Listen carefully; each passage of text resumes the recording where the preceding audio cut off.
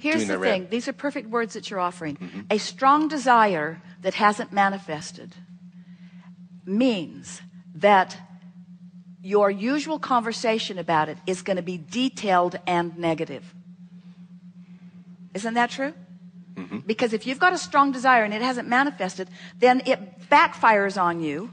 So what is the logical thing? If you've got a strong desire that isn't manifesting, which means you've got some detailed stuff going on that's holding it from manifesting, that's causing the resistance, that's keeping it from revealing itself to you because you're not ready for it to reveal itself to you because you're vibrationally out of whack. What's the logical thing to do? Go general. Go general, less specific. So when you said, I have these really strong desires, we want to say, well, soften them or distract yourself from them or stop making them the big hairy deal that you're making them out to be and go general. So what is the really strong desire that you have? Just speak one part of it. Self-confidence. So go general about that. Self-confidence. Be specific. Be specific as you can be in a negative way, just for a moment. I have self-doubt sometimes, and it holds me back. I criticize. I don't accept myself the way I am. I'm always striving towards that place to be. You see how he started out, and now he's used the word always, so it's gotten more specific. I always do what? I have such high standards, and I so want to be this specific being, that and I don't allow myself to where I am now. You started to say I always. I'm not sure where I always sabotage myself, or I always have self-doubt, or I always. So really specific and really uncomfortable. So go general right now in that subject.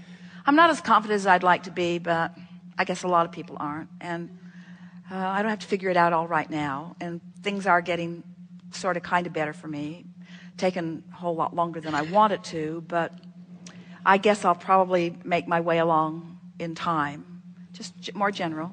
And things are not really going so bad. There are a lot of things that are pretty good, and there have been a lot of things that I've wanted to accomplish that I have accomplished, and this is sort of the last holdout that I'm really looking forward to releasing. And I can feel that it's sort of a big key for me, so it's going to be really a satisfying sense of relief when I finally let go of it. And I have the sense I don't have to let go of it all at once, that it will be a sort of gradual thing.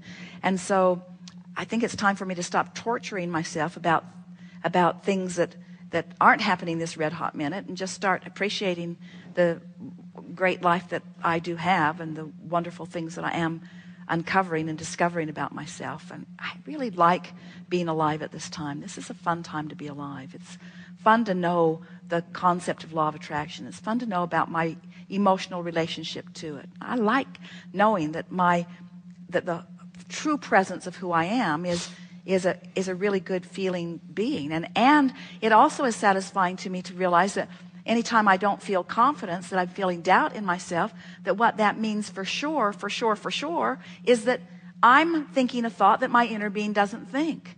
So when I'm thinking I don't have confidence, my inner being's not going there with me, which must mean I have confidence, I'm just not letting in. I love it that my inner being hangs in there tough and sure and true to who I am. And I love the idea of me working my way little by little into more presence of how my inner being feels. And that's what confidence is. That's what the feeling of confidence is. It's that all-knowingness, not necessarily that I have all the answers right now this red hot minute. That's the discussion we had earlier, because you don't want all the answers this red hot minute. It would be a minefield to try to explore. I don't have to have all the answers this red hot minute, just the one that applies to what I'm doing right now. And I know that my inner being will feed it to me. I know that I'll just rendezvous with it. So it's next logical step, next logical step. I'm so proud of how I'm doing. I'm so pleased. I'm so full of zest for life. I'm so eager about moving on. I love knowing who I really am and what my inner being really feels. And I don't think it's such a bad thing to know what my inner being feels by me knowing its opposite. That's not a bad thing.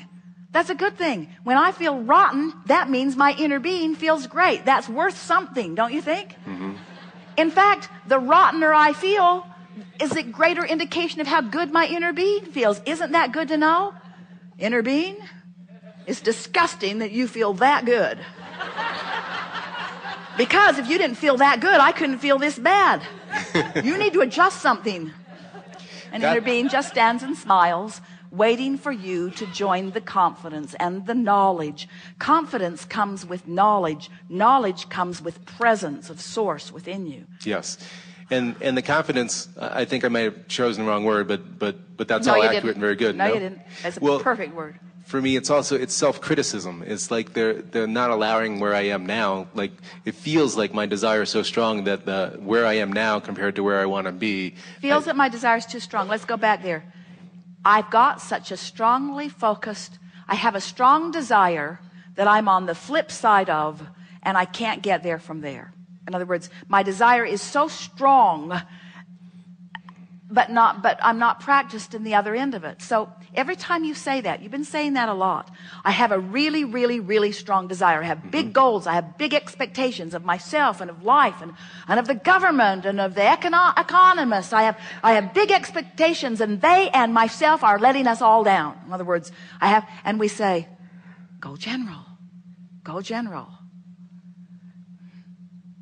It keeps working out. The earth keeps spinning. The sun comes up every morning. The plants keep growing. The water keeps flowing. My heart pumps all through the night without my attention to it.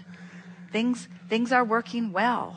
I have big desires, but I have in time the ability to achieve all of them. It's just one step at a time. I don't have to go faster than I can go. When Esther was growing up, she lived in a very small town. There were 721 people until she left.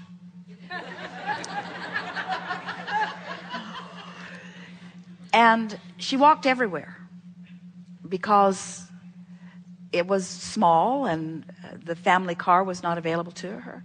And she remembers the feeling of needing to go faster and not being able to. In other words, you can only walk so fast. In other words, she just wanted to teleport herself there. In other words, that feeling of impatience, of not being able to cover a distance any faster. And that a lot of you have those feelings. That it's just in the airport, the announcement says, "Thank you for your patience." And Esther always says, "I'm not patient."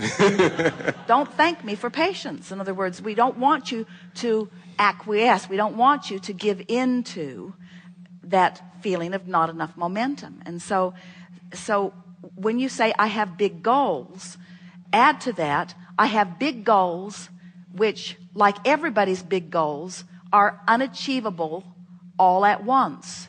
It's not ever been my goal to live it all now. It's been my intention as I came forth to savor the unfolding of it. In other words, when somebody hands you an ice cream cone that is the most delicious ice cream that you have ever tasted. You've tasted it all of the flavors from all of the places, and you've identified that this is the one that you like the best.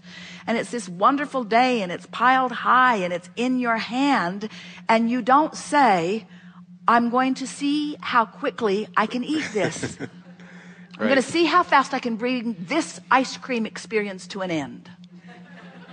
How quickly can I get this over with? Instead, you savor it, don't you? Don't you savor it? Don't you lick it off your arm and up your hand and around the corner? Absolutely. And you don't even want any of it to drip on the sidewalk. You try to get it all. In other words, you... And that comes back to where I started with, that's the level of presence that I wish again. And I do have that experience, just speaking of the rushing and the fast pace and the trying to get to all these things that I want. And so I'm playing that game of balance. But here's the game we want you to play. Because you've done the vortex work, then there's not a void of good things that are happening. There's a constant unfolding of good things that are happening. Information being given to you, being revealed to you, the path unfolding. And when you are in the process of closing that gap, you don't feel impatience. You feel gratified and worthy and satisfied and eager to watch the unfolding of it. It makes the farness from where you want to be even more delicious, because the journey is satisfying every step of the way. It doesn't matter how far you are from where you want to be, as long as you're moving in the direction of it, there's satisfaction. You see, and most people keep thinking that the satisfaction only comes when you get there. That's flawed. That satisfaction lasts that long. And then you're off saying, is that all there is?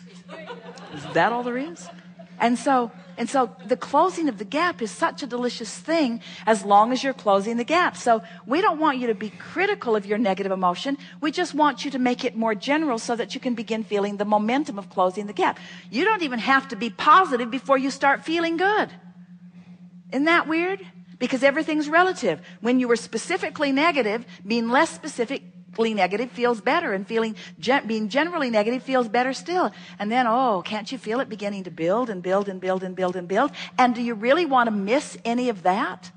Do you really want to miss any of that? Barbara and Esther were so playful in the airport in Atlanta that they began making friends with all kinds of people who followed them through. It was like they were making a movie together. One family was on the plane, on the tarmac, on the plane when they couldn't operate the jetway, on the plane when the jetway was this far from the ramp, where the jetway was this far from the plane, and they all could have easily leaped across it and made their flights, but they wouldn't let them because there is a federal guideline that says there cannot be a gap. And Esther said, I can't even spit in that hole. It's so narrow. In other words, really, no one could fall through that. Nothing could fall through that. But there is a rule. And so it's as it is unfolding and they are having fun with all of that, the flight attendant said to Barbara and Esther, on about 10 occasions, you're in timeout. Which was her way of saying, I'm really enjoying how much fun you're having in this situation. And then as they were leaving the area, Jerry wrote in his email that he sent to some, an awareness that just came to him recently, that if you will allow it, that all kinds of angelic people will rendezvous with you when you're ready to let it be. That as you share this planet with so many others, that if you will let yourself be in a place of receiving them, that every single one of them has the potential of exerting angelic influence into your experience, of uplifting you. Every single one of them, 100% of them, has the ability if you're in the right place, you see. And so Barbara and Esther were standing there having this playful thought, and Esther thought about that and was speaking it to Barbara. And then this woman wearing the red coat, who had been putting them on timeout because she was making the gate announcements that there was a delay, but people were coming who hadn't heard it. And so they would go up, and then she would beat up on them. And so Barbara and Esther were trying to save people the trouble of being beat up on. So they were trying to inform people as they arrived about what was happening. And then they would laugh about it. And then the people usually would say, well, I need to go ask anyway. And Esther would say, well, then go. Let them beat up on you. But we're telling you what's going on. And then the woman would hear, and she would say, you are in timeout. You are in timeout. And so as the whole thing was ending and they were finally getting on the delayed flight, the woman in the red coat came to Esther as she was thinking about Jerry's quotation. She made an announcement. My name is Angel. My name is Angel. And Esther said, of course your name is Angel. Could it be anything other than Angel?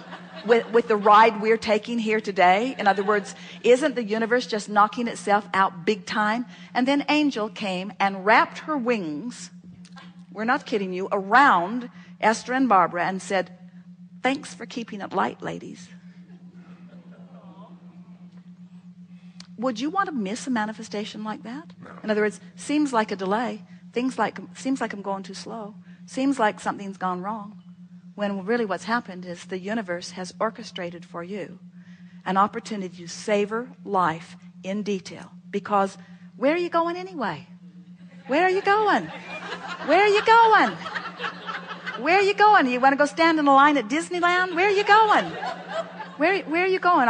Isn't this why you're here anyway? Aren't you here for these interactions? Aren't you here for this co-creation? Aren't you here for these goosebump moments? Aren't you here to savor life with other savors of life? Isn't that what it's all about? Yes, indeed. Present in the moment. Yes, thank you so much. Love you very much.